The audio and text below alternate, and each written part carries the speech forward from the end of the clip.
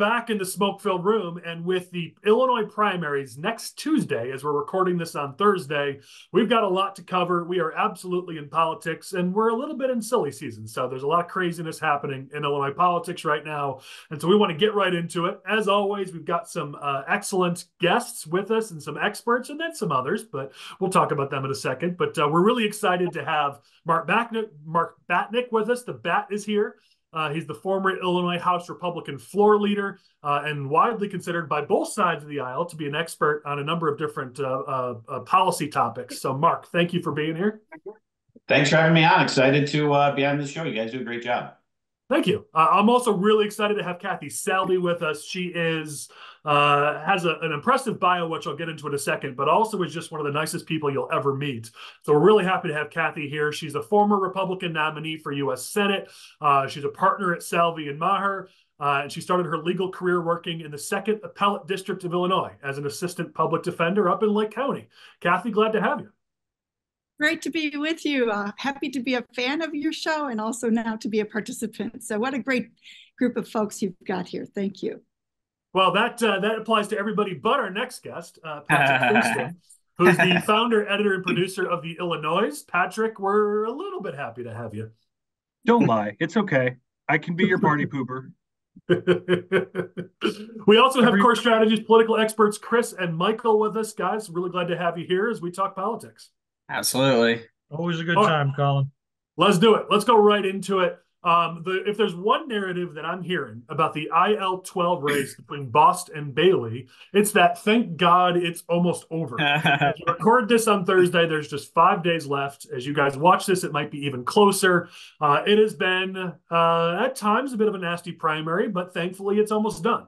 Michael, why don't you kick us off? I know there's some big developments. Bost had a closing ad that he's put up that I think a lot of us have agreed was a really good ad and maybe the best one that he's done. We talked last week about if Darren Bailey really believed in himself, he'd put money in the campaign, and he has. He threw $55K of his own money in, so we got to give him kudos for that. So clearly this thing's steaming towards the end. What are you hearing, Michael?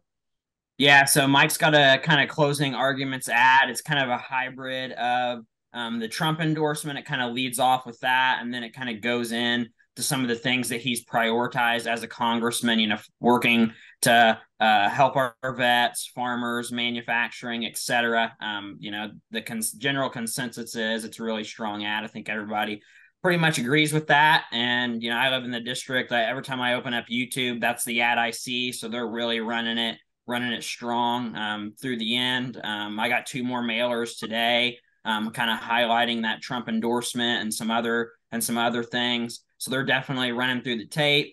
As you alluded to, Darren, put in another $55K. I thought it was kind of interesting. I heard yesterday that he had pulled about $8,500 from his TV spend. So he kind of pulled back on that a little bit. So it's going to be interesting to see what he does with this, $63,000 that kind of got added to the coffers in the last 5 days. I mean, there's not a lot you can do with that much time on the clock.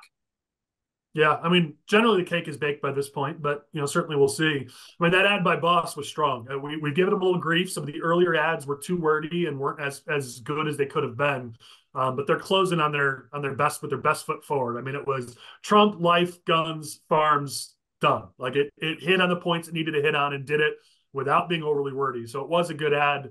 And I know Bailey, their team is out there. I mean, their strength is grassroots, and they're definitely beating the bushes. And so this thing's going to come down to the turnout at the end. But I think a lot of us are hearing. We talked about it last week. I'm curious what you guys all think. Seems like Bost is in the lead on this thing as we come down the final stretch. But curious what everybody's opinions are. I've got a couple. I helped Matt from M3 pull that race. I don't own M3. I'm not an employee of it, but I do help him with some stuff. And I did actually encourage him to poll in that race. And we polled right before Haley dropped out. And the most interesting thing about the crosstabs was if you looked at just Trump voters, it was 50-50. It was tied. What put Bost over the top by 6 points was actually the Haley voter. So it's going to be interesting to see who turns out with Haley dropping out. And I also find it interesting that the Trump voters were 50-50 after Trump endorsed Bost. So it definitely lends itself to the grassroots strength that Bailey has on the ground of knowing people that Trump can endorse and still Trump voters are staying with them.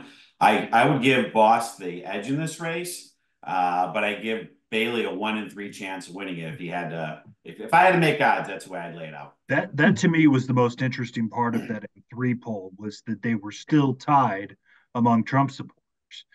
Even after the Trump endorsement, even after Bost had been shoving it down the throats of voters via mail and TV for weeks now, it's still tied among those Trump voters. Obviously, the Haley voters are not going to turn out, at least on election day, as one would have expected. There will be some early and mail votes that went in early, but there's reason to believe that this is a toss-up.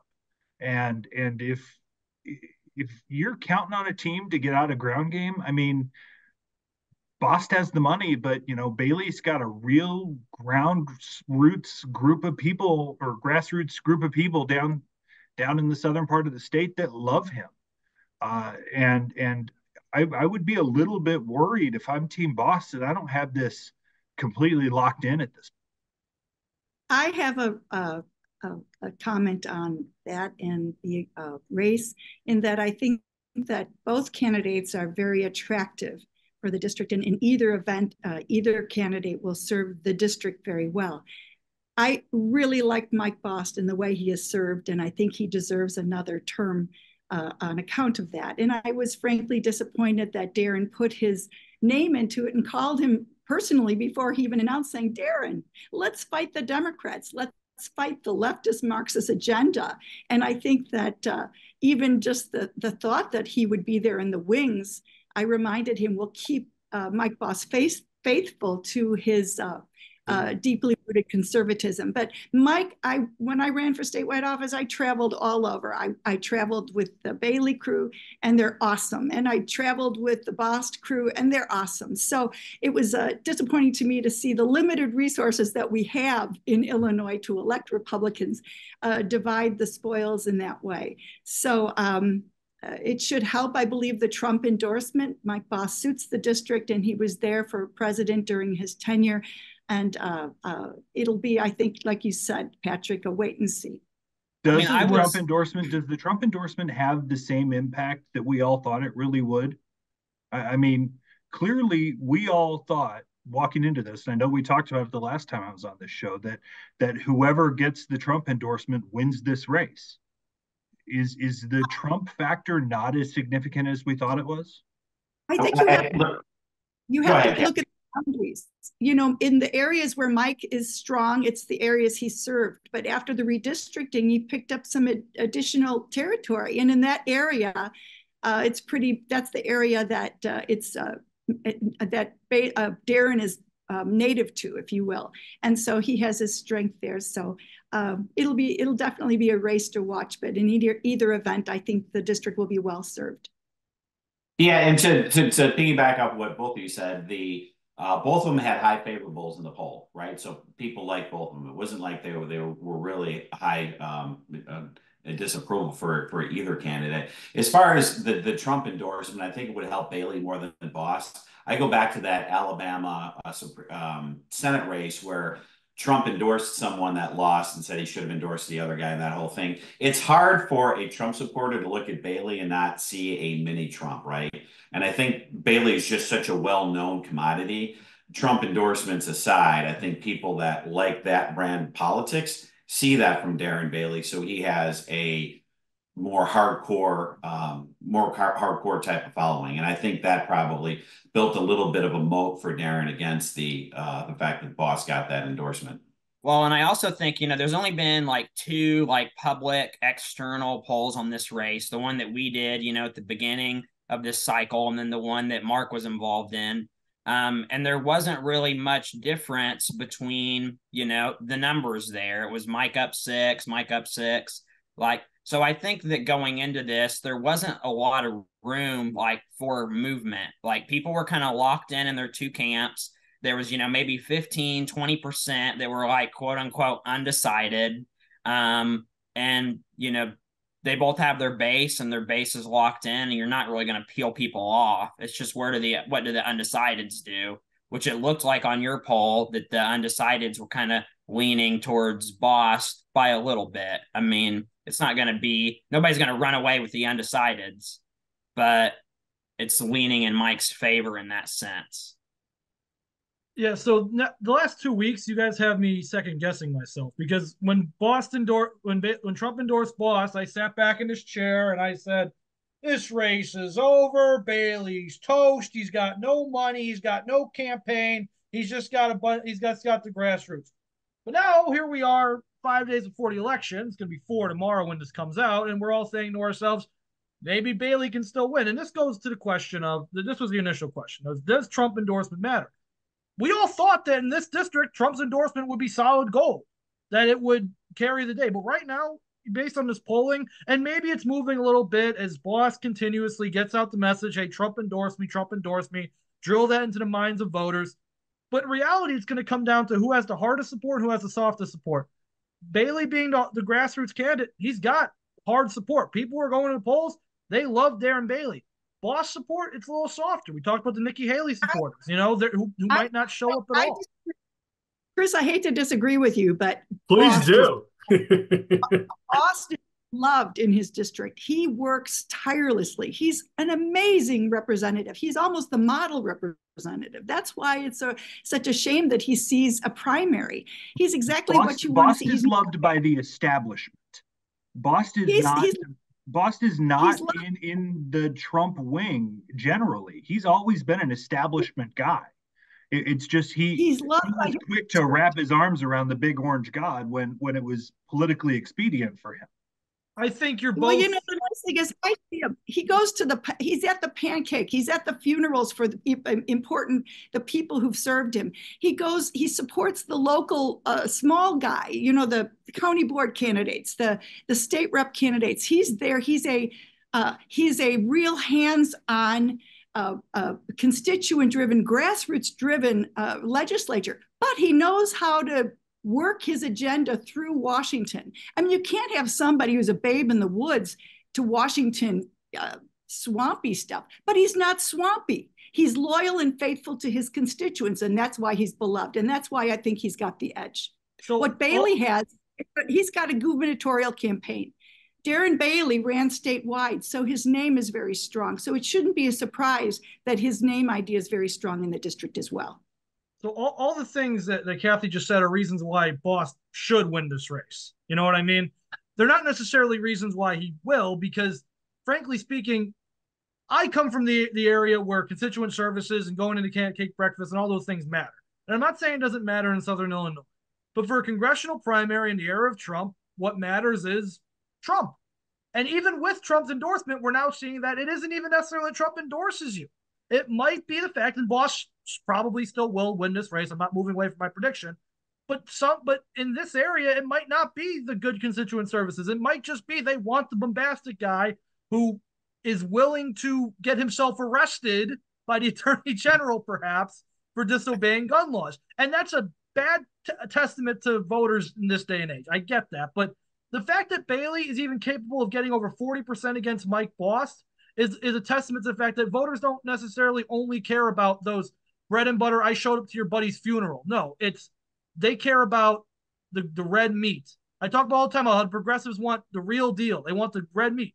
The conservatives want that too. Ask Rodney Davis about constituent services and how that worked out for him. Yeah. Well, let me say this. Chris, you mentioned that all of us are waffling on our stance. So let me be very clear. I'm not in any way waffling on the fact that Bost is going to win by a good margin in this race.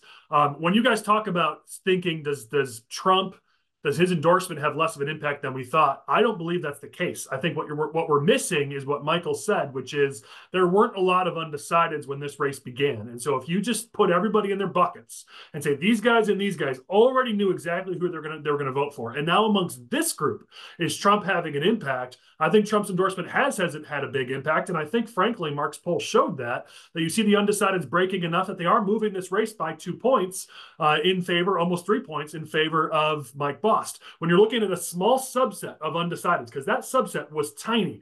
When I went down there at the beginning of this race, everyone that I talked to was already Team Bailey or Team Bost. There were, I don't know that I met a single undecided voter. We weren't talking about a big pool of people who were left to be decided. I think Trump's endorsement did have a gigantic impact on a tiny, tiny subset of people. But when it comes to data, that's not going to make a huge difference in the numbers, but 2 or 3% margin in the race is significant. So I still sit at, I think Bailey will overperform any poll. So I think Bost is actually up by more like 8 or 9 right now. I think Bailey overperforms and Bost ends up winning by 5 or 6. And it's right about what we've been saying since day one. My prediction at the start of the year was Bost would win by more than 10. Okay. I don't think it will be that big. I think it will be inside 5 at this point. Okay. I'll repeat what I said last week. If Bailey gets within 4 points of Mike Bost, his campaign team needs to be tried for political terrorism. All right, let's keep moving for time. So I want to talk about a couple Democratic races. Obviously, our focus is right of center, but there's some interesting things happening in some Democratic primaries that actually will have possibly a long-term impact on the Democratic Party and on Republicans in general. So we're going to talk about a few races here, partially because they're super interesting and partially because they do have an impact right of center for us. We're going to start in House District 31.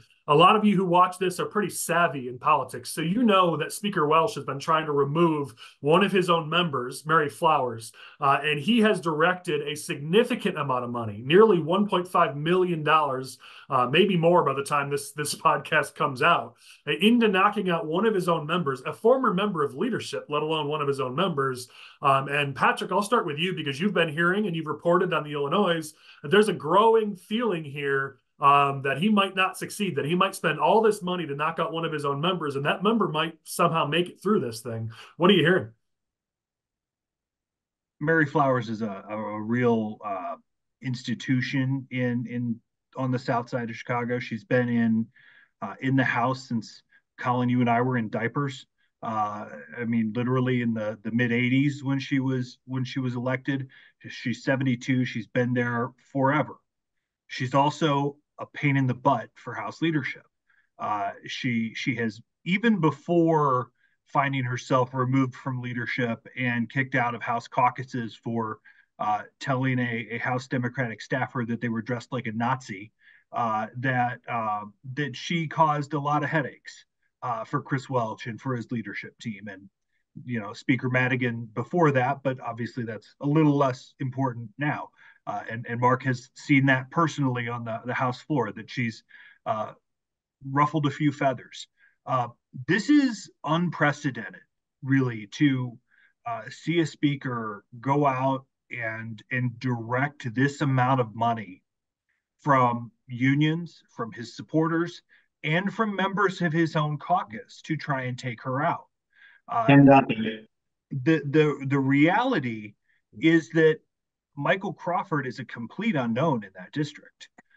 He works, at the Chicago School, which is a behavioral sciences university downtown. He's not like a local political figure by any means, and his entire message has been anti-Mary Flowers and no pro Crawford.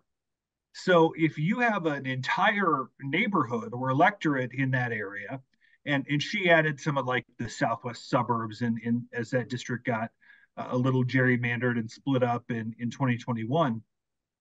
You have a lot of people who either know and like Mary Flowers or know and have a positive view of Mary Flowers, who are now hearing nothing but Mary Flowers bad. And they've already made up their mind. And she's knocking doors. She's working hard. She doesn't have a lot of money. But she is a fixture in that neighborhood, and there is a growing sense among House Democrats that she could win on Tuesday. And this, you mentioned, Mark, the Ken Duncan analogy or comparison. You mentioned that, and Mary Flowers is no Ken Duncan. I mean, she's been in that district for so long, and beloved in that district. It's just like we're talking about in Republican primaries, where good luck knocking out a Blaine Wilhauer or good luck knocking out an Adam Niemerg or one of these guys in a Republican primary. It's the same thing for a Mary Flowers. Good luck if you're a Democrat trying to knock her out. I don't know how you do it. Well, I'll tell you, the Ken Duncan reference was just to say, well, it's not totally unprecedented. It's unusual to take out, for the speaker to spend that much money trying to take out a member of his own caucus. Obviously, the Duncan situation was different. I'll just say this, and I have no data on this race. Patrick's going to know way more than I know on it, but I'll just say Mary Flowers is to that district what Jesse White was to the Secretary of State office. So we'll see if they're able to pull off knocking out somebody that has that much cachet on the ground where they are. Well, from our perspective, I mean, you think about this again, we focus more on a right of center perspective. If she's a problem for House Democrats, then we don't mind having her there. So, her pulling that off is not the worst thing. And then on top of that, this is going to cause some consternation in the caucus. I mean, the speaker going after one of his own members, whether she was liked or disliked, the speaker going after one of his own members and then losing, this creates a lot of complications in that caucus and for the speaker. And it creates, I want to throw it to you, Chris, next here, because it's a narrative you've been pushing for a while now that Welch is pretty ineffective. I mean, if he was not able to take out this member that he spent $1.5 million to take out, it does continue that chorus of, is this speaker actually an effective speaker? Go ahead, Chris. So with that, I mean, I've been saying this whole time, Welch lost, I think, 5 incumbents in the 2022 primaries. So he's just getting ahead of it this time around and taking him out his damn self. And this isn't even the first instance of this cycle. They were trying to take out Cyril Nichols for the longest time until they finally pushed him to dropping out. So it wasn't just Mary Flowers on the chopping block here. There's 2 things I want to talk about. They're still mailing that district. There was another report out today that the CFL dropped another mailer for Crawford. If they were confident in their polling or they were confident in anything with this race, they wouldn't still be mailing, and they sure as hell wouldn't have dropped the 23 mailers they have already. And broadcast. Broadcast TV. $300,000 in TV ads for a South Side majority Black state representative district. This doesn't really happen outside of the Ken Duncan situation that Mark mentioned earlier. Duncan though I think Duncan is apples to oranges because he had buddied up to Bruce Rauner. I mean, that was they treated him as a Republican and not like an established Democrat. Right. I agree. In either instance, the fact that they're putting all of this effort and spending this much money tells me that they're probably still underwater in their polling. Or if they're up, it's by like 1 or 2 points and are not very confident. The other thing I want to mention is I've looked at the early voting numbers from this district. Right now, most of the early voting is coming from the city, as you can imagine. The top early voting location is the 18th Ward, which is significant because the 18th Ward committeeman, Derek Curtis, is backing Crawford instead of Flowers in this race. He's one of 2 committeemen not to be backing Flowers in this race. But the second top ward for turnout, the 17th Ward, where David Moore is backing Mary Flowers. He's backing her pretty significantly. He came out last week in the media saying, how upset he was that they're trying to take out Mary Flowers. So with all that being said, Welch better pray that he actually takes out Mary Flowers. Because if he doesn't, it's a bad precedent that you tried taking out your own member and you still couldn't beat them. Now, will that matter? Will Welch pick up seats in the general election for Republicans? Probably, but even still, it's bad precedent for Welch to try and take an incumbent with millions and millions of dollars in labor and caucus money and still come up short. Plus, I don't mind seeing them waste all these resources. Go ahead, Kathy. You always expect infighting when you have a supermajority. And I would suspect that many of her fellow members, of course, they're going to go along. Welch is going against Mary Flowers is a signal to his other caucus members. And it just shows you the fist hold that he has over that caucus. Yeah. These moves are very much a don't cross me signal for him to his membership. Yeah, absolutely. Let's go to a sort of the other side of the coin here. So in the Senate, you have almost the exact opposite situation where President Harmon is trying to save his own member in Senate District 20. And so there are 4 people in that race, but really it's a 3-person race. And Natalie Toro is the appointed member, and Harmon is coming in trying to save her and keep her in. Meanwhile, progressives want their candidate, Gabriela Guzman. And then you've got Dave Nayak, sort of the I don't know, what do you call that? The sort of the screw that's stuck in there that screws everything up. But he's jumping a ton of his own money in this race. And we've been hearing a lot of rumors about polls that have Toro, the incumbent, in third out of the three major candidates, which would be a huge mark against President Harmon. I mean, obviously he's doing his job and he's showing up for his member, but to spend well over $1 million on behalf of the incumbent and for her to come in not even second, but maybe even third, could really weaken him and look really bad for him. Curious who has thoughts on this Senate race. I have lots of thoughts on this kind of race. I'm going to actually take the exact opposite track that you did. I think it's going to look awesome for Harmon. And the reason is this is an appointed senator and he went all in for him. And it's going to be one of the things, you know, when you're an incumbent, we back you. We do everything we can to win. You can't say we shorted you. We did all these mailers. You just weren't good enough for that district to win. I think Guzman wins. I think Guzman wins easy. Nayak kind of came out of nowhere. Whether it's 2-3, 3-2, Toro and Nayak, I'm not sure. I'd actually give the money spent and the organization and everything else. I think it'll be a distant second to Toro. I think Nayak put up a really good fight. But I think Harmon with his own caucus comes out looking fantastic. He did everything, even though he had the polls that showed that Guzman was way behind. He was willing to back her to the end, and every other incumbent in that caucus is going to know that if they're challenged in a primary, there's going to be no stone unturned to try to help you get reelected. So it'll look bad on the win-loss thing. Guzman will come in. She'll be the incumbent. If the tails are, things are switched next time, he'll probably go out and protect her. So I think he's going to come out in his caucus looking good. And real quick, Chris, I think that's a fair point. I would just say there's a trend here. I mean, you've got Rachel Ventura, you've got a growing trend here of, yes, thank you, Senate President, for backing me, but also your apparatus keeps losing in Democratic primaries. So thank you for the money, but there is a bit of a trend line that's starting to show here of if he loses this race, that's not a great track record in Democratic primaries for his Senate caucus, and it's just something that might build over time. Yeah, but Collin, the Rachel Ventura instance, the problem isn't necessarily with the campaign. I can argue about why the campaign for Toro was failing in a second here, but it was because the way that they came into power. Eric Mattson versus Ventura, they had John Connor resign for family reasons so he could run for judge full time and give Eric Mattson the benefit of incumbency. And that was a huge issue for Rachel Ventura and her supporters because it seemed like they were passing it on and not allowing democracy to take its course. It's the same instance in this race where the Democratic committeeman in Chicago, they choose, Iris Martinez's favorite candidate, Natalie Toro, which doesn't play in that particular district. Nobody could have saved Natalie Toro. Nobody could have saved Eric Mattson probably in 2022. These people were dead on arrival, and Harmon's doing everything he can to at least give the optics that, yes, we are supporting you, and even if you're dead on arrival, we will still support you because you're a Senate Democrat. It's worth noting that the Ventura race was a little different because she had run for Congress in 2018, and then county board in 2020, and then Senate in 2022. So she had started to build a bit of an infrastructure in that area. But essentially here it was CTU, right? That was the main backer and organizer for Guzman in this race.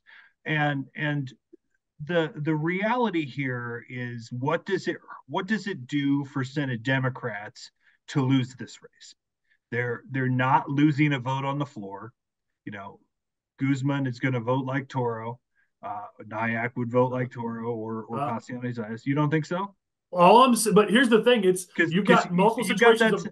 You've got the Robert Peters and the Cecilia Villanueva, and you've got Rachel Ventura. They're all Guzman is going to be way more progressive than Toro will be down there. And so it's not just the votes and what bills do they push forward. I mean, this drags that caucus even further left when Harmon's trying to keep it more mainstream, more moderate. And now we've got yet another situation where a more mainstream Democrat's being replaced by a more progressive Democrat. That's just going to drag them even further left. The power has already shifted in that caucus to the left. Robert Peters runs that caucus.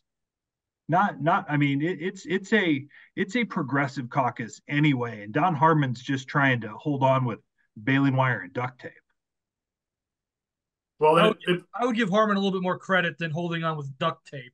I mean, I But think either way, though, I mean, another progressive member down in Springfield, we see this leftward movement by the Democratic Party. There's a lot of press that has spent on look at how Republicans are struggling because the party puts up a more moderate or mainstream candidate, and then the grassroots rejects them. But the same thing is happening on the left here. You see Harman; they were part of putting up Toro. It's not like Harman didn't have some piece in Toro becoming the appointed Senate member there, and then yet again a more progressive candidate comes in. And so this does not get enough coverage, where for the Democratic Party, when they try to put somebody in who's more mainstream, they're getting knocked out in their primary by more progressive people. This keeps happening to the Democratic Party in Illinois, and you're seeing in the results down in Springfield as we talk through, and we'll do it later in this podcast if we have time, where we talk through some of these crazy actions of these progressive Democrats that are not in lockstep with the people of Illinois. But Collin, this is the most progressive district in the state. You're 100% right that it's a bad thing for the Democratic Party to move away from more mainstream representatives and move to more leftist representatives. 100% accurate. The issue is that this was originally Christy Passion Zayas, who's now Brandon Johnson's deputy chief of staff. She was one of the most liberal, leftist members of the caucus. So you're not really, yes, you moved a little bit to the right with Toro, but really nature is just healing here. You were never, ever, ever going to get a moderate Democrat elected in a Logan Square, Avondale-based Senate district. That's just never going to happen. This is the most liberal part of the city of Chicago. It's bad. I would rather Toro win than Guzman. But I also recognize that that's not what the voters of that district want, and that's exactly what they're not going to get. Yeah, fair enough. Let's talk about one more Democratic race, and then we'll get into some other topics here. So let's talk Cook County State's Attorney. We did cover it pretty extensively last week, but I want to bring it up again just because Burke has brought in yet more several hundred thousands of dollars in that race. And it does seem to be one of the capstone races in this area. And as we talked about last week, Republicans have a interest in this race because if Clayton Harris pulls off that primary, which is looking possibly more and more likely every day, he's a Kim Foxx acolyte, and that is going to help Republicans all throughout Cook County, especially judicial candidates. So Eileen O'Neil Burke has had all the money and every advantage and absolutely should win this Democratic primary, but it seems like they're doing everything they can to screw that up. So curious what you guys are hearing in our final podcast before Election Day on that one. With the amount of money that's being spent on O'Neil Burke in the final week of the campaign as a Cook County resident who only watches Illinois basketball games on television, I am so thankful to have YouTube Premium and not have to deal with any of those ads and all of the crazy stuff that you're seeing pushed out there. If O'Neil Burke doesn't win this race, she has no one to blame but herself. They have taken in so much money. You had a clear path with the way that Kim Foxx has underperformed in suburban Cook the last two times. That you could have become the suburban candidate, and turnout's going to be way down in the suburbs. I have not seen a single Burke sign out in the near northwest suburbs in Cook County, out in that O'Hare area, outside of not a polling place. There is no infrastructure out here. Nobody's knocking on doors. Nobody's following up for this race. What are they doing? Where's this money going? And it's all going up on TV, and that's it. That's the only place it's going.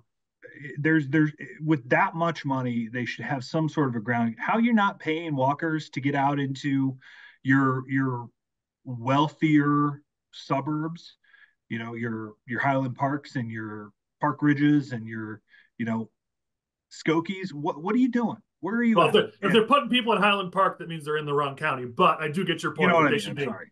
I just have to give you some grief. Winnetka, I think Winnetka was where my head was. But I think what we're forgetting about here, though, is how hard it is for Burke to navigate this race. And I think the mistake she made is she tried to kind of sort of stay progressive. This is a Democratic primary. We think that she should romp because Fox was bad and Harris. She would win a nonpartisan election over Harris easily.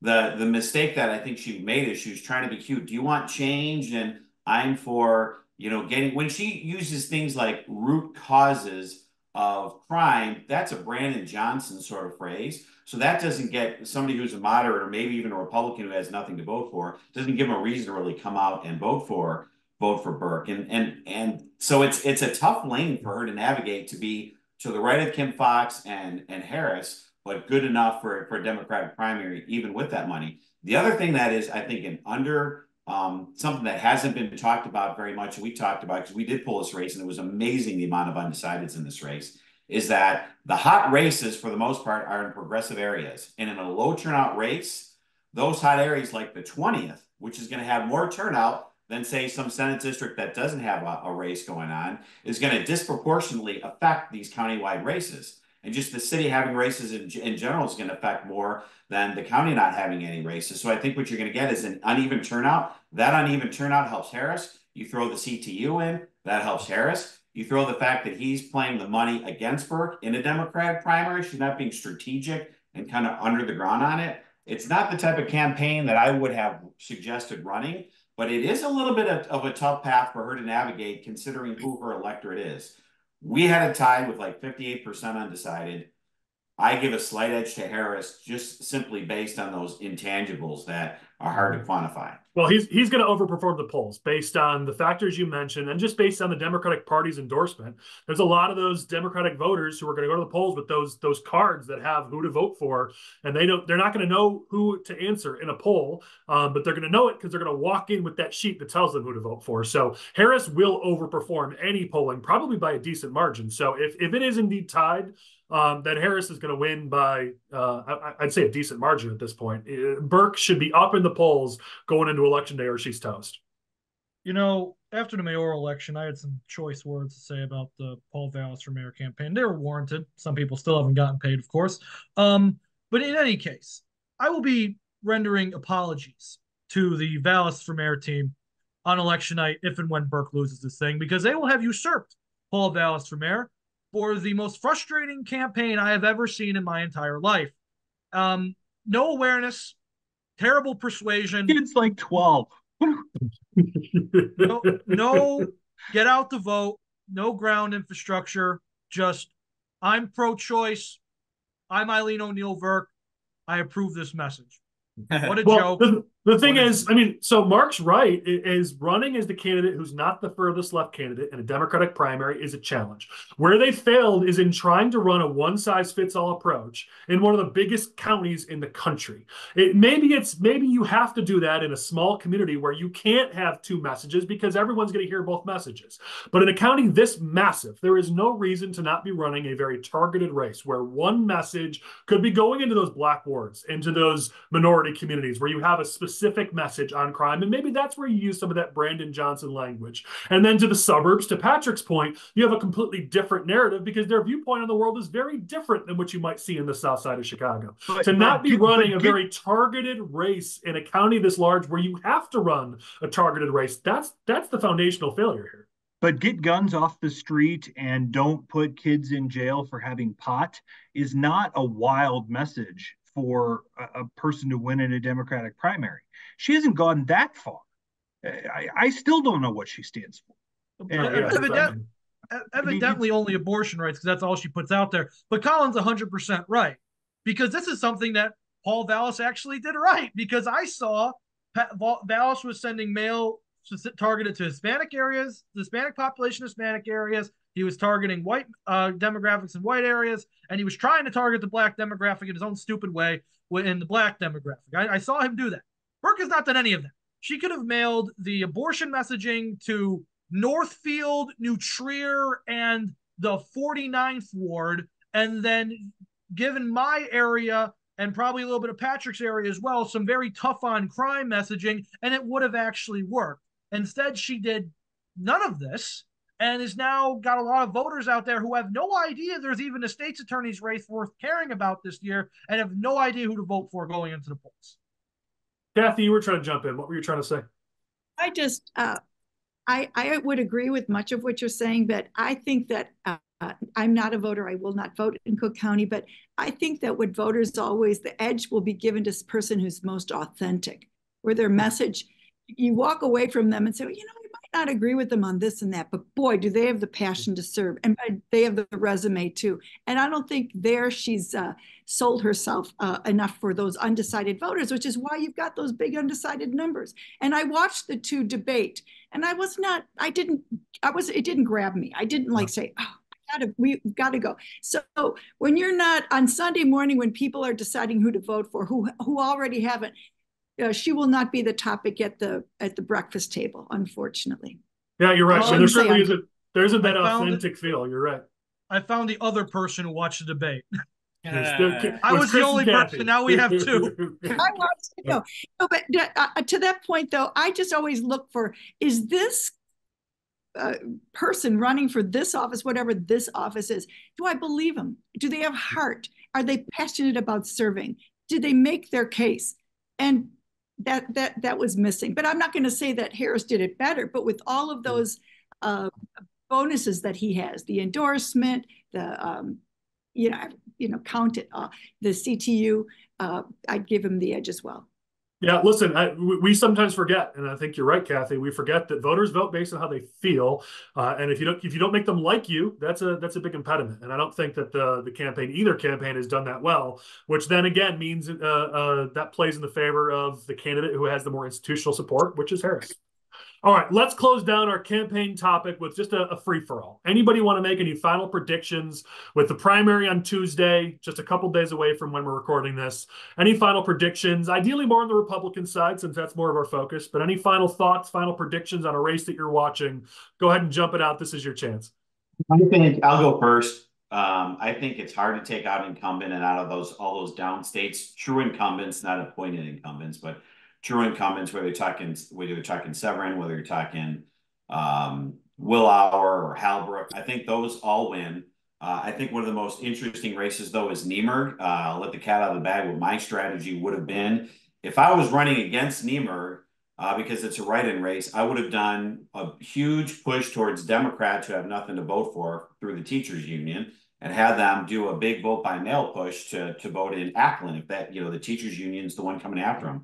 I had somebody pull the numbers this morning. There's been no big ballot request that is different in that district than any other surrounding districts. A little bit, but there's a race there, right? I mean, we're talking 100 or 200 voters. Now, that's not to say they didn't try. But if I had to try to win that race and beat Niemer, I would have been big on a vote by mail. So I'm a little surprised they weren't able to be a little bit more successful with that. So it'll be interesting to see. That race isn't going to be decided on election night. I bet it might get decided in the courts with spelling of the names.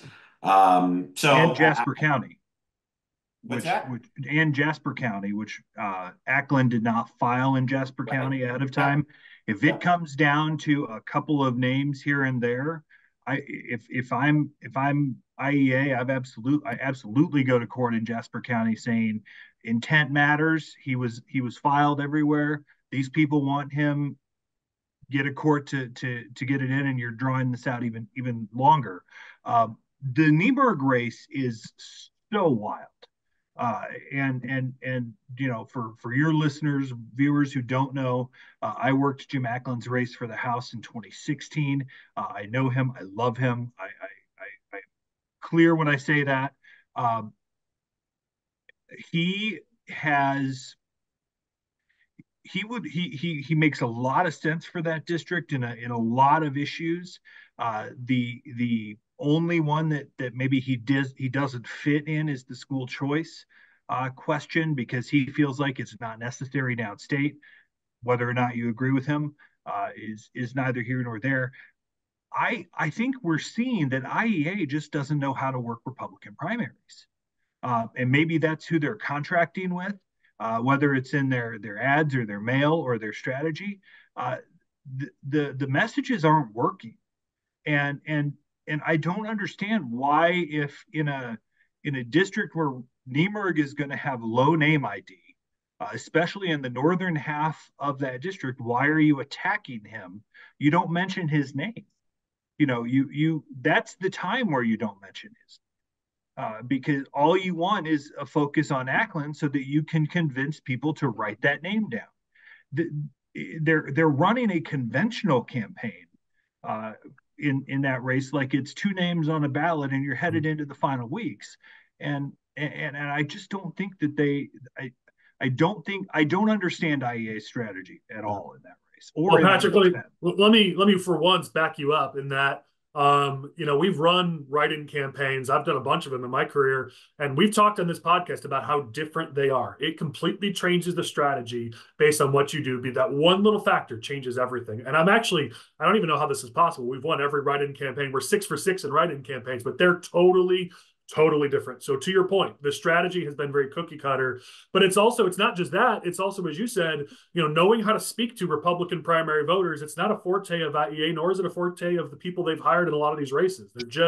It's been very sort of what are we used to saying, and let's try to make it sound a little conservative. But to the people in those districts, it sounds like you can tell when somebody's not being authentic. You can tell when somebody's trying to sound like you. When Ronner would drop his G's, it didn't come off as authentic because people knew you're just trying to wear flannel and look like us.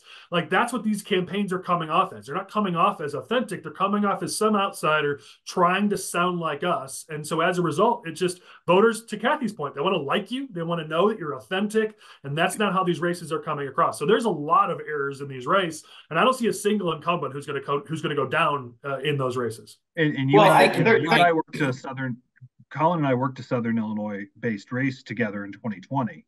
And the way voters talked in that primary was unlike any Republican race I had ever dealt with, either as a reporter or an operative before that. It used to be guns and taxes and abortion, and it became everything else related to Trumpism. In that congressional race that we worked. The norm is out the window with Republican primary politics, especially once you get south of I-80. I've spent some time over the last couple of weeks in a couple of open Senate districts, and they're not talking like Republicans did 10 and 12 years ago. It's a different world, and the IEA campaigns here have not followed that norm. Yeah, I just think it's hard. I think there's a big difference between what they're doing in the Willauer Hall race versus the Nieberg-Ackland race. I would have been under the radar in the Ackland race, kind of like what you guys are saying. I just think it's tough when it's really not a big number of people, and Blaine's been around and people know him and people can talk to each other. And when you say, I mean, you're talking about an area where Darren Bailey got 85% of the vote. The urban message didn't puncture through down there. It's kind of the same thing you're trying to do down there. I think it's a tough climb for them. I don't know what you could do to make it easier, and who knows? Maybe they pull it off in the Hall Willauer race. It's just fascinating for me to see what this write-in race is going to end up being. It's just I have no idea on it. It's just I'm just saying it's not the approach I would have taken. That's all. Would not on the Ackland one, like early on, they had a really good ad that was like, there's no candidate.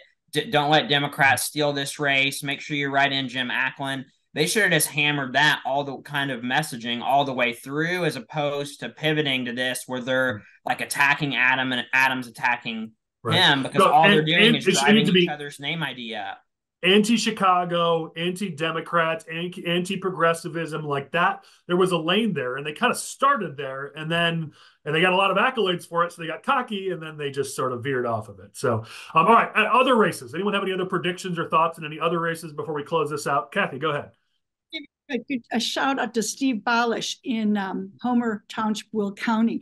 He is at the head of this whole battle with the 143rd Street expansion. And I know this morning he did a big push to get as many folks in the audience as possible to be face front, eyeball to eyeball with the county executive there, who's done a little double dealing. And I don't know the outcome of that. I tried to call him before today's meeting, but I just think that his representation of his district in all of Will County is the type of citizen leadership that all of us appreciated. So I just wanted to give a shout out to him.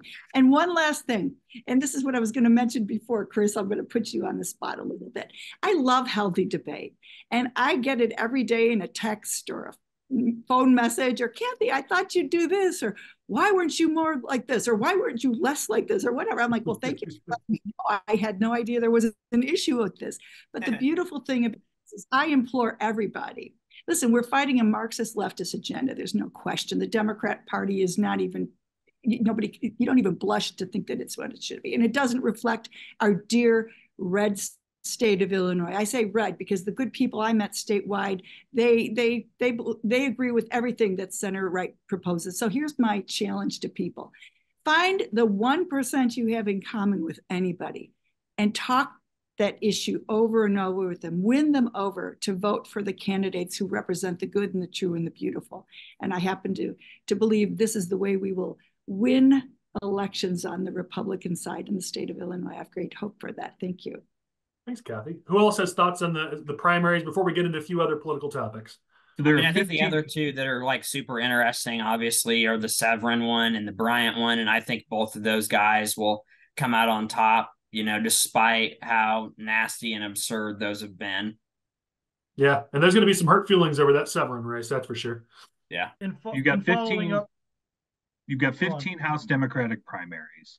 Everybody's watching the 31st, the 36th, which is the open seat for Kelly Burke, where you've got a really far left candidate in Sonia Khalil and the more middle of the road Kelly Burke style Democrat and Rick Ryan. That one's going to be interesting to watch. The 76th, which is the open seat that Lancey Ednock is leaving, is I think going to be really interesting. You've got a moderate mayor of DeKalb running against a progressive alderwoman in DeKalb. They're fighting for 40% of the vote in DeKalb. The other 60% is in LaSalle County, where Yednock is from. And Amy Murray Briel, who is one of his political people, is kind of almost uncontested in that half of the district.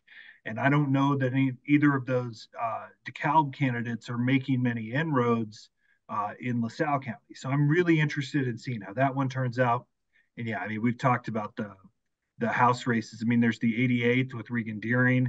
She's probably going to win, but it doesn't sound like she's as strong as she would want to be in Bloomington Normal, which is the larger part of that district. Yeah. I think my friend Chris Balkema beats Patrick's friend Jesse Faber. So that's that, and I think Regan wins pretty easily overall. But that one's a guess. Kind of piggybacking off Patrick here, talking about Democratic primaries. I believe at least one House incumbent Democrat will lose re-election that's not named Mary Flowers. There's a lot of people that believe that. A lot of people on the Democratic side believe that. Yeah. There's some interesting House races, like in the 21st district with Abul Nasser Rashid. Talk about a terrible ballot name. It's majority Hispanic district. Who knows what's happened in that district? You got Matt Hansen over in I don't even remember what number that is, but Mr. DUI man. Yeah, where Republicans don't have a candidate, so if Hansen does come through, yeah, we can slate somebody, but that's actually barely a Democratic district, and Hansen is weak. It's a huge miss for Republicans if Hansen comes through that primary. But I think at least one House Democrat's going to get the boot this primary cycle. Well, the biggest loser in this whole thing is the voters. And we didn't get a chance to talk about this last week, but 2024 has the fewest contested primaries in over 20 years. We covered that at the beginning of filing season, and it still remains true. The number now, this election compared to previous presidential elections, is significantly less than we typically see, 30% less roughly than it was 4 years ago. 88% of these races have no candidates or just one candidate. We need more candidates running. We need more choices for voters. And we all failed in that regards in 2024. So let's shift over with what limited time we have left to a few political topics. We got to start on one that's all of us have at least seen in the news. It's gone back and forth. Now, it looks like the Chicago Bears are officially looking to stay in Chicago, but now they're going to be looking to have a big fight, it looks like, with the Friends of the Parks, because they're already talking about opposing this thing. But the Bears are talking about putting $2 billion into a new stadium on the lakefront.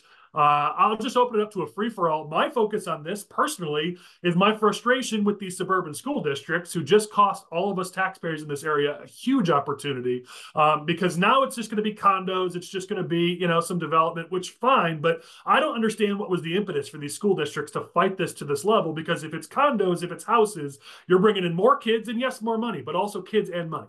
You should also have a beef with the Cook County assessor. I will if you let me get to the the end of my sentence. So the other part of this is if the Bears come out and build an entertainment district, you've got no more kids, but still lots more money. I don't understand the impetus for these school districts and the motivation to kill this deal, which they are at the heart of killing this deal. And then, yes, Patrick's right. The Cook County assessor did no favors for this whole thing, but this was everyone I talked to, including people who are on the inside of this.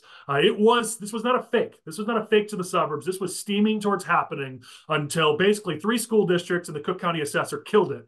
And now all the taxpayers in this region are going to pay the bill, because if the Bears had come up here, the assessments wouldn't have changed, which means you've got all that new tax revenue coming in, and all the taxpayers here would have saved money on their property taxes. This would have been great for the taxpayers. It would have raised property tax values. There's not enough being said about how Northwest suburban taxpayers were screwed by this, and I'm one of those, so I'm frustrated.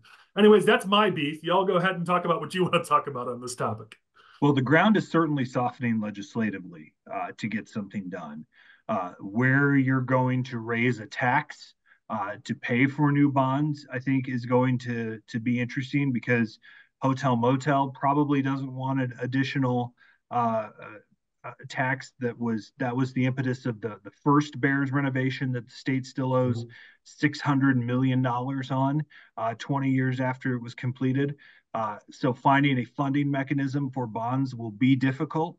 The governor has still not seemed excited about this idea. And he's going to have a lot of sway, because remember, he's got those ambitions nationally. And furthermore, the Bears are saying that they're in for $2 billion. What kind of money is that $2 billion? Is it a loan from the NFL? Is it a promise of something else? Is it their own bonding? Because they're not the Hallis family, the McCaskey family isn't rich. This is their business, which is why I always thought Arlington Heights was a pipe dream, because they didn't have $5 billion like Stan Kroenke to pop down on an entertainment district. So I think that the idea, and that's not even mentioning the Friends of the Parks issue, which is going to wind up in court and will probably delay this for years if we even get there. Just on the legislative side, the ground is softer than it has been, but it is not a done deal. Yeah. Anyone else have thoughts? Go ahead, Mark. The quick thought. I mean, I think the deal that can be made from the tax revenue standpoint, there's my understanding going back to the beginning is what the Bears really wanted was just kind of an internal tax credit, meaning they wanted a cut of the tax revenue that Collin was so excited about going back, that would be the public funding would in one way, shape, or form come that way. I think when you look at deals like this, whether it be at Bears Stadium, whether it be the Intermodal in Joliet, or any of those sorts of things, that's kind of the easiest way for the politicians to piece together a deal, right? Because they're not raising taxes on anybody else. They're just giving some of the tax money back to the entity that wouldn't have been there if if the deal didn't get done. So I think you're right in terms of the deal softening. I think that's the way that it gets done. I can talk tax policy and property tax credits and school districts and all that stuff till the sun doesn't shine, but it ain't worth it on this show. Well, at least I was reading that at least the Bears are committing to kick in $2 billion, whereas Jerry Reinsdorf and our beloved White Sox are basically saying, good luck. We want your money. You're not getting our money. Notice the White Sox are not on the agenda, because I'm done with them. Well, and I think that shows you the difference in the approach of the Bears versus the White Sox is the Bears retooled their message, retooled their effort, hired a new lobbyist who's very close to J.B. Pritzker and Lisa Duarte. And the White Sox thought, well, we'll just send Jerry Reinsdorf down to Springfield and that'll do the trick. Yeah. It shows how the Bears have already improved their standing just by rejiggering their plan. Yeah. Well, listen, we always say it's not necessarily what you do, it's how you do it. And having the right people in the room is certainly a big part of that.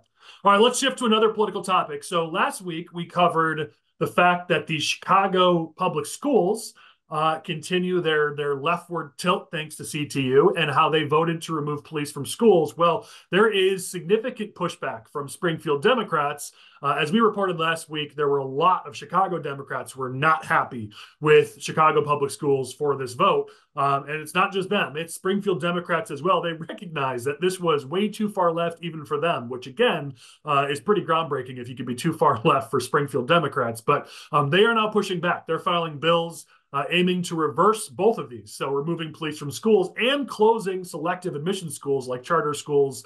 Those are two things that CTU and CPS are steaming towards that Springfield Democrats are actually fighting back on. And so this seems fascinating to me that you've got this fight between Chicago schools and Springfield Democrats. So I figured I'd open that up as a potential topic if anybody else finds that as interesting as I do. I think you're just going to have to see the legislature start to negate some of the really out of bounds stuff that's going to come from the city council over the next few years. I mean, it's going to be Harmon and Welch and Pritzker are going to have to almost be the bumpers that the kids use in the bowling alleys, because that's what the city council is doing, is just bouncing back and forth at this point, and it's going to require the grown-ups and whether you agree or disagree with their politics, Harmon and Pritzker at the minimum are at least the grown-ups. Yeah, no, and go ahead. Pritzker's been walking sideways away from Brandon Johnson the entire time Johnson's mayor. So this isn't anything new. It's smart politically for Pritzker to push back on any policy that comes out of Chicago, because if he does have presidential ambitions come convention time, he needs to move away from, Brandon Johnson is my mayor, and he basically needs to say, no, this guy's a freaking idiot. I don't like this guy, and I'm trying to reverse everything this guy's doing. It's good for him politically. It makes him look good. And plus, it's good for the city of Chicago because we actually have some accountability for the mayor and for the city council coming from Springfield. I think it's a good thing. And, there's some good Democratic representatives down in Springfield that'll do this stuff. Whether or not it's going to pass, completely different question. Especially if Toro loses and Guzman gets in there, like Collin was mentioned earlier. That's another vote for the CTU. But we'll see. I think it's a good thing, and I'm glad to see that the Democrats are walking away from Johnson, which isn't hard. But well, to me, again, you look at these policies. So much focus is on the Republican side on some of our more conservative policies and members, but you just spend more than 13 seconds looking at Democrats and some of these policies that they've been pushing forward lately. There is no greater indication of how far left this party has gone, even in this state of Illinois, where it's a moderate state, it's a working class state, and you just saw the uproar when Chicago Public Schools said we're going to remove police officers or school resource officers from our schools. You saw a lot of Chicago Democrats even flip out over that, and that's how far left these policies are. All right, let's keep moving. So we've covered, not for a while, we covered a bill that was, not snuck through, but kind of pushed through with not a lot of fanfare, that essentially said that to judges around the state, if you want to rule the constitutionality of any bills that come out of Springfield, you can't. Only judges in Sangamon County and in Cook County are allowed to do so. And obviously, there's two sides to this. There's the one side where you try to pretend like this is good policy and say, well, here's the reasons for it. But the reality of this is why Democrats did this is they don't want the Republican judges in the other 100 counties having any sort of a say on what bills are allowed to become law. Now, yes, was that taken advantage of by certain former attorney general candidates? Absolutely. But that's an excuse, not really the actual good policy reason. And so a lot of us were up in arms over this. A lot of my judge friends in other counties were very frustrated by this, that basically a significant part of their job description was yanked away. Well, just in this past week, a judge in Madison County, I believe it was, ruled that law is unconstitutional. That is just the beginning of this process. I'm sure it's going to make its way up the courts. I'm sure the Supreme Court's going to ultimately decide. The Illinois Supreme Court's going to ultimately decide on this. But I do like that it's actually getting in the news, because this was a very partisan action taken by Democrats in Springfield that wasn't really treated as such or covered. And so if you just want to focus on good policy, a judge should be allowed to rule whether they're in one county or the other. Let them do their job. So from good politics and good policy, I'm glad to see that this law is getting a second look. So who else has thoughts? I have huge thoughts. Look, the Democrats are masters at this. They'll say they're doing something for the good of the order, and it's for the good of them politically. So I wrote an article that's in National Review about how they gained the vote by mail thing. When they originally passed same day voter registration, vote by mail, all those kind of laws, they did it in ways that specifically helped Democrats. And that's what they're doing with this. For example, on automatically getting registered to vote. So if you're on welfare or unemployment, you're automatically registered to vote. If you get your FOID card and they do a background check on you and they know exactly where you live, you're not automatically registered to vote, right? When they did automatic vote by mail during the pandemic, they did the 2018 election for people that voted in 2018, which was a wave Democratic year, as opposed to a 2016 election when both parties came out and drove. They passed these little things here and here when these are the sorts of things that Republicans actually would be better complaining about than these nebulous things that they often do, because this is gaming the system. And the Democrats in Illinois are very good at gaming the system and passing legislation. I remember when they changed the law so a guy that was a sheriff could run in a different county and he didn't live in that county long enough. So they just changed the law and said, you didn't need to live in that county for a certain amount of time to run for sheriff. Or listen, or when Republicans succeeded at knocking off a Supreme Court justice, they suddenly said, "Oh wait, let's just redraw the boundaries." Then, I mean, to your point, yeah, and exactly. That was good policy. They spun it, and no Chicago media called them out on it. They were allowed to just run on that narrative of, "Oh, this is for the good of the people." Yeah, no, it's a shame, and I remember, I believe that might have been passed when I was still down there, and whether it was or it wasn't, it's bad policy. I'm going to be the guy that puts some salt in your coffee on this one. The complaint that your side is coming with on this is, oh, you just don't want Republican judges from around the state to rule on constitutionality. Every single elected circuit judge in Sangamon County is a Republican. Raylene Grinshaw, who ruled on the COVID stuff, Republican. This is solely an issue on standing. You can't sue somebody for something that happened. And I'm not the lawyer here. I'll defer to Patrick. Kathy, Hold on. Let me do this then. If what you're saying is true, then why Cook County? Why Cook and Sangamon County? The only standing is Sangamon County. Well, it's very clear that the seat of government is Cook County at this point. But it's not officially. So if what you're saying is true, then it should be only in Sangamon County. If you believe there's no politics here, then you should be standing on the line of only Sangamon, no other county. I don't care enough to get all fired up about it like you are, but to say that this is only about Republican judges is silly, just because I couldn't even tell you the last time Sangamon County elected a Democrat circuit judge. And I hear your point, and I agree with you. But it's about excluding the other 100 counties that are mostly Republican in their judiciaries. If what you were saying was true, and this truly was good government, then there would not have lumped Cook County in, because that's where all their Democrat judges come from. If you wanted the goofball who didn't like COVID restrictions because he couldn't go fishing to rule on the constitutionality of law, then go for it. I think that there's a point for where government issues should be handled, and the fourth appellate and the first appellate, that's Sangamon County, and every judge in the state was elected just the same, and they all haven't taken an oath to uphold the Constitution. And I mean, it's just every judge should be able to hear these cases. So that's where I'm at. Either every judge or only Sangamon County. Those are the only things you can tell me logically are consistent with logic in the law. But by saying Cook and Sangamon, it's clear you're playing politics, because living in Cook County and electing judges in Cook County, I can tell you how these judges are elected in Cook County. They ain't picked because of their prowess on constitutional law. They're picked because they're buddies with some ward boss, or because they're next in line, or because they made the right number of donations to the right people. So the people you're saying should be allowed to rule on the constitutionality of our laws are 100% controlled by the Democratic Party of Cook County. That's why they allowed Cook County to be one of the two places that can determine the constitutionality of laws. All right, Collin, but that's how people are elected judge everywhere in every county in this state. Then you should include every county in the state to allow them all to rule the constitutionality. I had to file a lawsuit in federal court last year on a First Amendment issue, and where we filed it had everything to do with venue, with standing, and that was the Central District, not the Northern District, not the Southern District, not the Southern District of Nevada. It was simply because the Central District of Illinois is where the seat of government was, and that's where it had standing. I Is just Cook County in that central seat of that central district? I listen. I'm not arguing with you on that point. But you can absolutely make the point that Chicago is the seat of government more than Springfield at this point. So there are more state employees that live in Cook County than there are in Springfield. But where the state employees are has nothing to do with where the laws are made. That's where the policy is being done. That's where the rules are being drawn.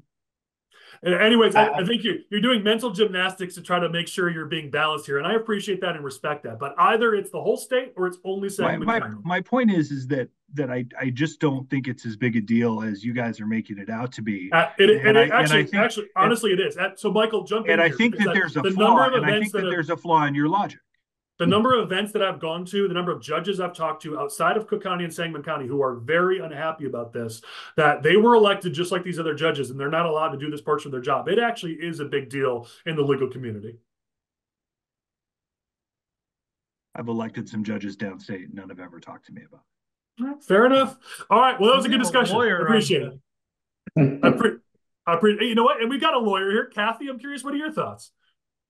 Well, if a piece of legislation affects a business in Jasper County and one of the business owners or individuals who is a resident of Jasper County brings a lawsuit locally, they have standing in their county, it might be removed to federal court if it, in some instances, but if this is a blanket, every single law that's being questioned in its constitutionality has to only be brought in Sangamon or Cook County. I think that you have to examine the legislative rationale for that. I'd be interested in knowing, I didn't know about this until you just mentioned it here. I'd like to read the legislative history on that. And I would agree that it's troubling. Well, I think that's my biggest point is that I don't think enough people know about this. Insiders like us, nerds like us know about this, but in reality, this has not gotten enough coverage, and it is a big deal. And so I'd like to see the debate happen, at least some eyeballs on this, and people like Kathy should be aware of this as lawyers and people and who are influencers in the state. But it was pretty much snuck through in Springfield. There were very few people who paid attention when this went through, and that's why nobody knows about it. So at the very least, at least now we're going to start to hear about it more. Right. Thank you. Well, and we already kind of have a little bit of a quote unquote safeguard on this from the liberal perspective, because if something is like, if you bring up unconstitutionality in a circuit court and they rule against, the attorney general in favor of like the small business owner or whatever the case may be, and they appeal that, it automatically goes to the Illinois Supreme Court. It leapfrogs over the appellate so it's like, just let people have their case heard locally, and then if you don't like the result, then appeal it. That's the process. We don't need to send it to Chicago. All right, let's keep moving. Appreciate everybody's thoughts, and it was good. I love that. Great back and forth. We're speeding towards the end here, but let's talk about this. So I want to give kudos to Senator John Curran, the Republican leader, and the Senate Republicans who are going after Pritzker hard on the migrant crisis. And their phrase has been that he created, that's the quotes because they're using those words. And I'll give them kudos. They're doing a good job at this. And they're doing a good job when you see a breathless response from the governor's office. So Curran came out this week and they did a press conference this past week. Actually, it was last week, but in the past week since our last episode, pushing a bill that requires a report to the General Assembly identifying all state spending on services and resources for migrants. On its face, that seems like pretty good common sense. Like the people who vote on the budget should have some idea how much state money, how much tax dollars is being spent on the migrant crisis. So could definitely fits under the header of good government and reporting and transparency. But of course, there's politics to it. And Pritzker's office just came back. We don't have enough time for me to read this whole quote, but I'll pull out some stuff.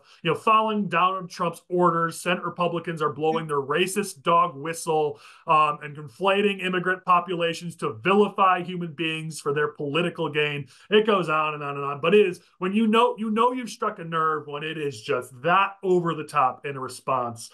So I give kudos to the Senate Republicans. They keep pushing on this. This is going to be a good issue for Republicans in November, so they're doing the right thing. And I think Pritzker hitting back this hard makes them look bad.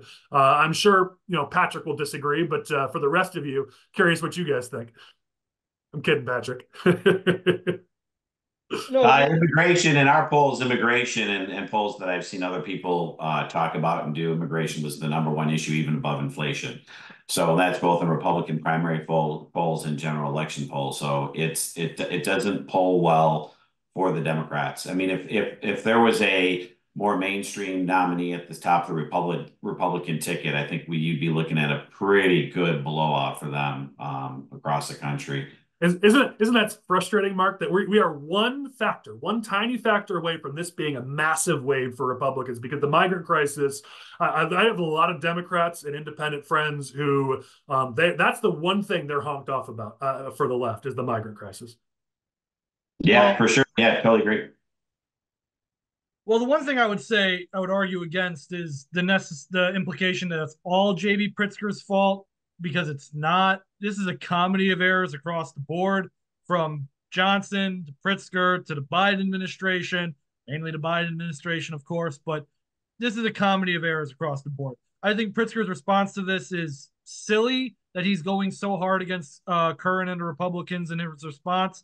Perhaps he's just trying to get the heat off of himself, because he knows the more heat he can put on Johnson for the migrant crisis and take it off himself, the better he looks. So if I were him, Pritzker's theme song is "It Ain't My Fault," so there's always somebody for him to blame. And it really, and on this instance, like, he's probably third on the list of the three I just mentioned in terms of whose fault it is for the migrant crisis in this state. I mean, Johnson is certainly way ahead of him, and Biden, of course, way in front of him. But still, I mean, it was a good play by the Senate Republicans.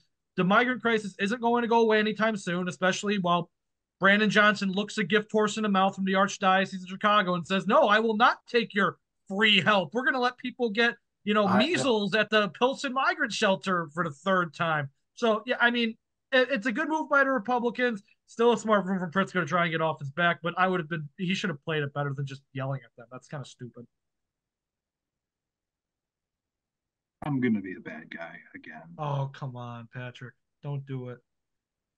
First of all, this is pointless posturing from Senate Republicans, which they are pretty much all they do at this point is pointless posturing.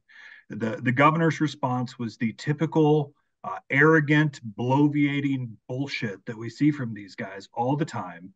And I'm sick of politicians who are just getting in their corners and not worrying about the things that really matter. We can't fix the federal border crisis. We can't stop Congress from not acting and Joe Biden from not acting. The legislature, the governor, the mayor of Chicago, who is doing a terrible job at this. There is zero understanding of the human impact of these asylum seekers who are in the United States legally. Asylum is a legal process. Kathy could pull up the federal statute for you. There are 5-year-olds without shoes who are coming here on a bus at no choice of their own. Until Congress gets its crap together, when are we going to realize that these are people who need help? It's a short-term crisis, but we're seeing 5-year-olds die in shelters in Pilsen. Have some heart. Have some compassion. I am sick of Republicans who are treating human beings like they're dogs. Grow up. Is it in your estimation only angry. Republicans who are playing politics in your estimation? I don't believe Republicans are the only ones playing politics. I absolutely believe Democrats have played politics. And all I'm saying is yell at both sides then. You can't just pick one side of this argument. I just did. You yelled at only Republicans. I'm talking to you in this case because your side is the one that has been so horrible about your rhetoric about people who are here legally. How much money has the governor given people who are definitely here illegally for healthcare? Do you have that number? And they're here illegally. And by the way, there's a lot of people. And you can have an honest conversation about that program. Patrick, hold on. Let Mark go ahead and talk. There's a lot of people posing as migrants too. the way the Biden administration has allowed it. There's a ton of people posing, and the Biden administration and Democrats have created the situation that causes the 5-year-old to come here and potentially die. Because what they do is they sit back on their high horse and say, oh yeah, sanctuary city, bring them all, and then they can't handle it. It was really easy for decades for people to pass sanctuary city laws and stuff like that when it's not on their doorstep and it's down in Texas. I'm very much pro-immigration, but the way they have done it with the Welcome Mat and the sanctuary city status and all those sorts of things, that's not Greg Abbott's fault. That's the Democrats' fault for creating that environment. And when you do things like give free healthcare to illegals, you will get more illegals coming to Illinois. All that stresses the system.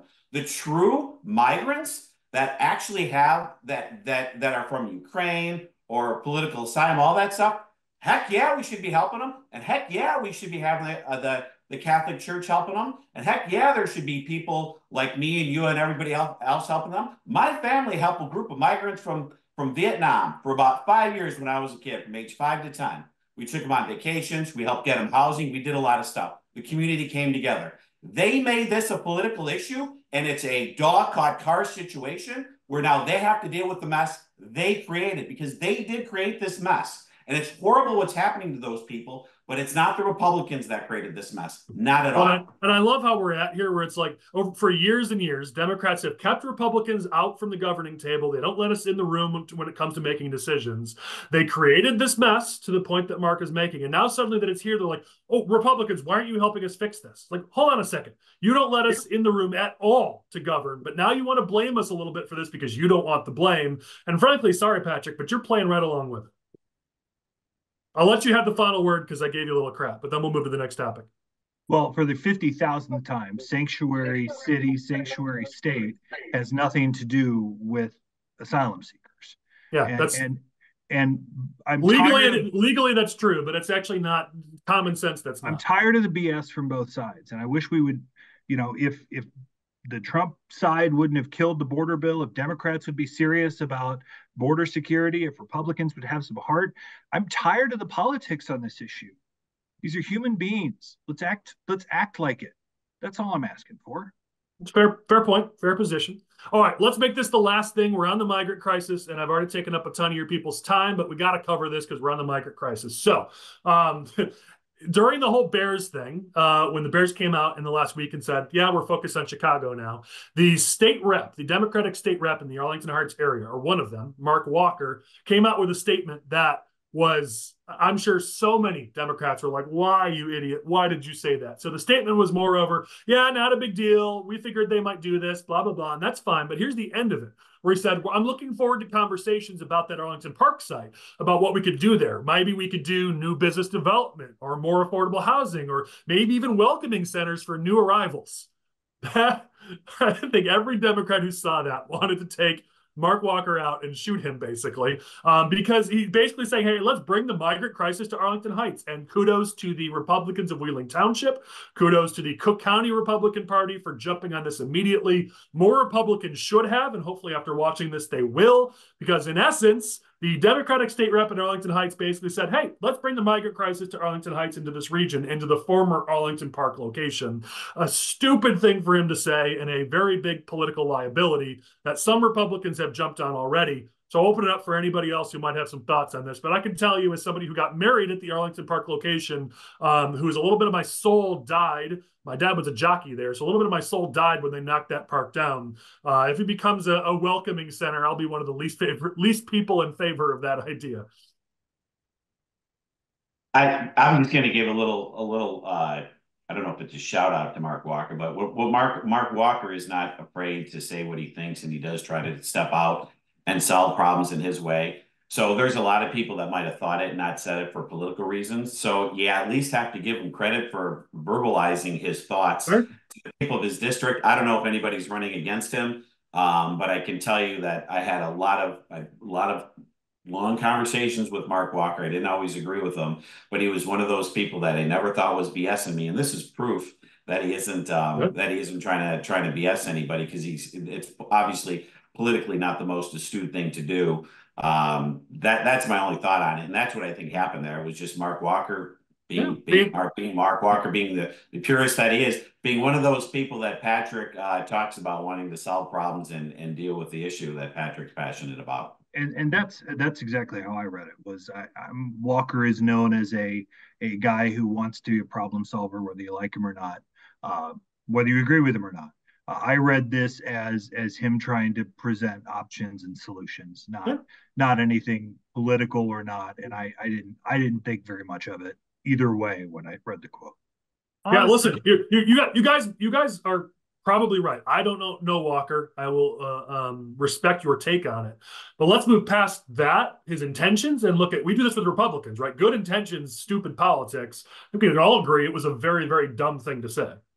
Well, certainly it was a dumb thing to say politically, but honest to God, it might have been the smartest solution in the migrant crisis I've heard yet from somebody down in Springfield. I mean, seriously, Arlington Park, that's a lot of territory. You want to have a welcoming shelter? I mean, all these areas in the city of Chicago didn't work. We're not taking the Cardinals free help. So if we're going to do something that's going to cost taxpayer money, Arlington Park might be the location. I'm sorry, Collin, but if we're talking practically here, it might work. Listen, here, the only good news about that is if they do start seriously talking about that, that will really help Republicans win a lot of elections in this region, because there's not going to be a lot of suburban women who are going to support them. No, it won't. No suburban woman in this area will be happy with a migrant welcoming center in Arlington Park. They care about abortion in that area more than they care about the migrant crisis, Collin. You're not going to win back the 54th state representative district in Arlington Heights just because Mark Walker, whatever the heck this guy's name is, decided to make it a migrant shelter. The Republicans are still going to lose that district by 12 points, and we're all going to say, I'm not worried about 54. This time. I'm worried about 51 winning that seat, taking that seat back. I'm talking a little bit further out. Yeah, we're not winning Arlington Heights, but we got some key races, keeping McLaughlin in, getting Nabila Saeed out, and getting Tossi for DK there. Like, we've got some key races up here that if they want to make the migrant crisis an issue in the northwest suburbs, we will happily allow that to happen. Maybe it helps us in the Lake County State's Attorney's race. Since Eric Reinhardt is such a far left progressive, it might help us there. I welcome this if they want to bring the migrant crisis out to the northwest suburbs as a political issue. It helps Republicans. And then personal PAC drops $500,000 on mail, and then it's all mute. Can we throw some flowers in Chris's direction for talking about the archdiocese having offered space for literally months before the media actually picked it up? So kudos to him on that one. We don't say nice things about Chris. No one's saying nice things about me lately either. So here I am. There you go. Thank you, Patrick. I greatly appreciate it. All right, let's get some closing thoughts and let everybody get on with their days here. We got through most of our agenda. Thank you, guys. That was an awesome discussion. In this section, everyone just gets to give whatever their final thoughts might be on any political topic. Kathy, we've all been screaming at each other. Bring some sanity back. What are your final thoughts for everybody? I think Illinois and the country is one big hurt. And we've got 2 nominees on the ballot for the presidency, and I think everyone needs to look hard at their life and say, was my life better 3-4 years ago under the policies of the former administration? And I think that's why there's going to be a Republican sweep at the top, and I will hope that it'll redound in victory down ballot. How bad does it have to get in Illinois before we change course of our state? My position is that Democrats win election because they get people hooked on state assistance, and that's their main constituency, while Republicans and small business carries the tab. And so I think we need to build a vibrant, support the nuclear element of society, which is the family and small business, and then we'll have stronger communities. And safety and security in our communities is key to that. Last but not least, as to sanctuary cities, I think that when people proclaim they're a sanctuary city, they look at the long-term consequences of that. And I don't think it's right that those non-sanctuary communities should be should have to pay the price of JB and other people's decisions. So that's it in a nutshell. Thanks, Kathy. Appreciate you being here. It's been awesome having you. Who else wants to jump in with their final thoughts? Republicans should be careful with the "are you better off than you were 4 years ago" statement right now, because 4 years ago you couldn't buy toilet paper during the Trump administration. I will say turnout, I would think, is probably going to be incredibly low next week. I don't know that it will be 2020 low, at least on the Republican side, but probably pretty bad. I would guess that 2012 bad for Democrats in terms of turnout as well, and that really hampering the turnout, helps your institutionals too. That helps your incumbents in the House and Senate. That helps your incumbents in Congress. The only difference might be the Bost Bailey race, just because of what we saw with the Haley voters. But I'm expecting turnout to be incredibly low next week. Yeah, you're probably not wrong on that. Mark, final thoughts from you, my friend. I got a lot of stuff that's after the primary, but I'll go with this one thought. I hope immediately after the primary, the Republican House caucus can heal up a little bit and maybe have some good fights, because they appear to be pretty disjointed right now. And there might be some opportunities in a handful of races, and it would be nice to see us pick up some seats from the low number we're at right now. Well, I know we all miss you down there. You were a voice of sanity down there, so we miss having you there. But we'll absolutely love to have you back here. We got to talk pensions. We got to talk a lot of other things that I know you're an expert on. So we look forward to having you on again in the future. Yeah, thanks for having me on. Yeah, that pensions one will get as many viewers as the state's attorney debate did in Chicago. We can only dream. Chris, Michael, what do you guys got? Chris, you can go first. For all the people making your novenas for the victory of Eileen O'Neil Burke for state's attorney, keep it up. Maybe throw in a rosary or two, because we're pushing hard. We need to save Cook County. I don't care about the Republicans' chances in November. They're never going to win in Cook County. All I care about is having safe streets in Cook County. So hopefully Burke's campaign stupidity doesn't screw her over, but we'll find out on Tuesday. So tune in next week where you see me lose my mind. I was gonna say that we survived one of the craziest primary cycles that I've ever seen, but we still do have 5 days left. So stay strong, everybody. We're almost there, and hopefully we have a good Tuesday and the good guys win. Cool. I appreciate everybody being on. On my end, I'll just say I don't know what the next couple of weeks are going to look like. I'm here in our nursery for our new baby boy who's coming in a week. And we don't know how that's going to look. So you might have guest hosts in the next couple of weeks for these episodes to our viewers. We might have some special features. We don't know what's going to happen. So if I'm not on the next couple of weeks, I'll miss y'all. But I got my first boy on the way, and we've been waiting for almost 8 years for our first kid. So that's going to be my focus. We're very excited. So for our viewers, thank you for sticking with us. Thank you for watching. We're looking forward to seeing you guys next week. Thanks to our producer, Lane Davis. Primaries next Tuesday. If you haven't voted, please, dear God, get out and vote. Bring 5 people with you. And then we'll talk about the results on next week's SFR. Thanks, everybody.